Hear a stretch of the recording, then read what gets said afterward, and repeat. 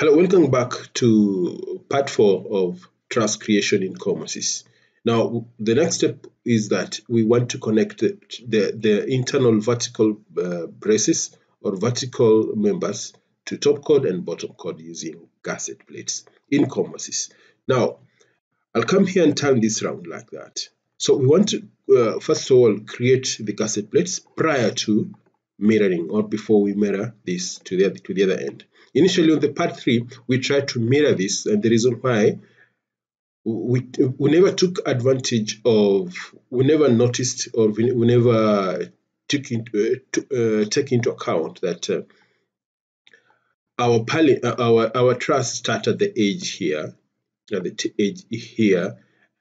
So it never started at the center of our column. So when we mirror, it will mirror to the center of this column. So the span from that edge to the middle is 7,500. So we have to subtract 150 millimeter from there.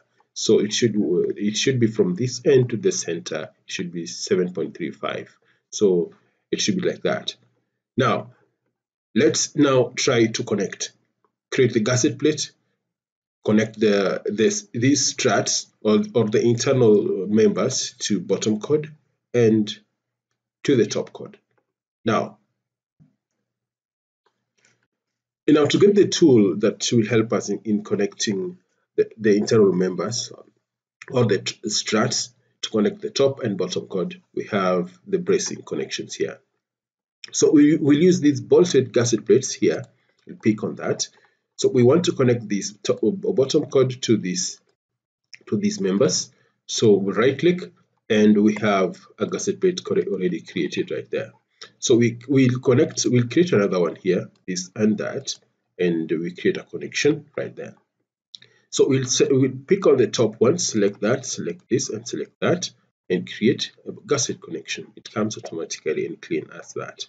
Select on that, select on this, then right click, and connection has been created. Select on this, that, and connection will be created immediately. Then the top chord will just move and create connection like that, and come here and create connection like that. We'll come here also and create a connection like that. We'll come here and create a connection like that. Click on that. So we just move like that and create connections. That, and that. So this will happen neatly as it is now if the joint connections were organized or arranged very well.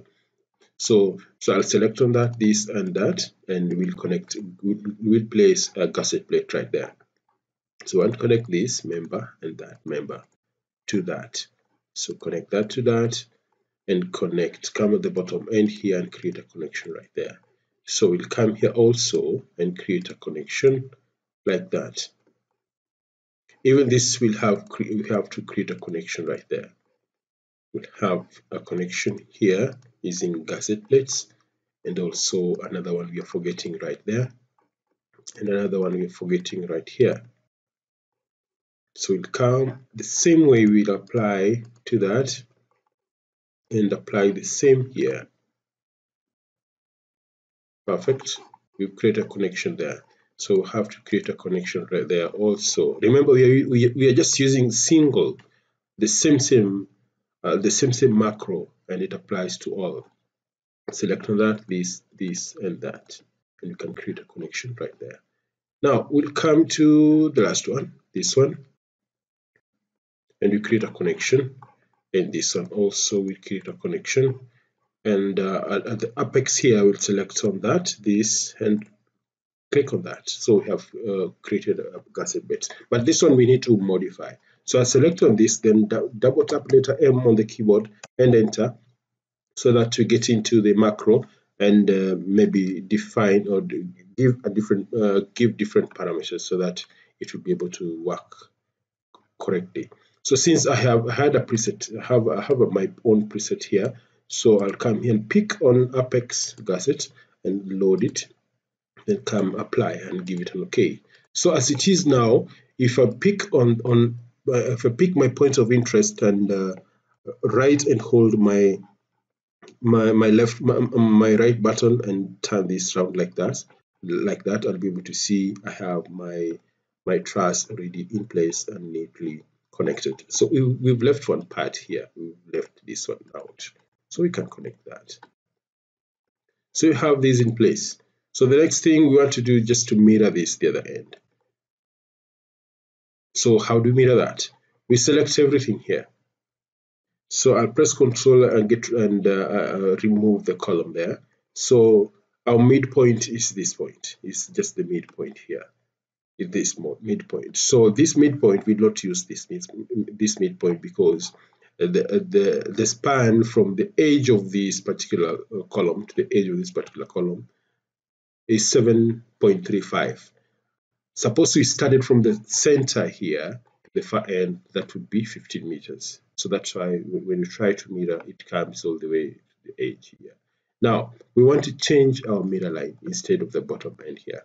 I'll come to View here and click on this drop down arrow, and we'll pick the second option. This is to the surface. We'll create our XYZ plane here. Let me just click on the plane right there, right click, and come to special copy here and pick on mirror. So I want to use this part or this construction line as a mirror. So I'll just look at place to snap on, two places to snap on just to define my mirror line. So make sure you snap on accurate points like that. So I have my mirror line in that place. So to give an okay to the run command, to mirror command, under this macro dialog box here under of mirror, I'll come to options here and give an okay that it should run. If I click run, I'll be able to see my truss has been copied the other end, and this time around you're not seeing it flashing to this side of this beam because we never considered that we started at the edge, not at the center of our column. So this is how it is. Now the next part, I'll show you how we can create the apex joint here. At the top here, we'll need to create a plate. We'll create a plate here so that this one will be, one part will be assembled on workshop, and the other side will be assembled on workshop or fabricated in the workshop and carried to site. Then we connect these, together on site. One side lifted up by crane, then we bolt that side to that side. So let me first of all just create a connection here. So this will be a splice joint. So if I click slightly closer to that, so you can see we have that. So the connection of this will just apply splice here. So we'll come to splice connections here and pick the first option and select that, and the splice connection has been created. So we leave it at that. We don't need to modify the arrangement of the bolts. So in here on the top here, also we can create a plate. So how do we create that plate? We'll use the points here. We'll come to points here. We'll come to points, and to access the points tool, we'll come to edit, then pick points here. So I'll pick on that spot and pick on this spot here. Then try to offset this, or I can just leave it as it is.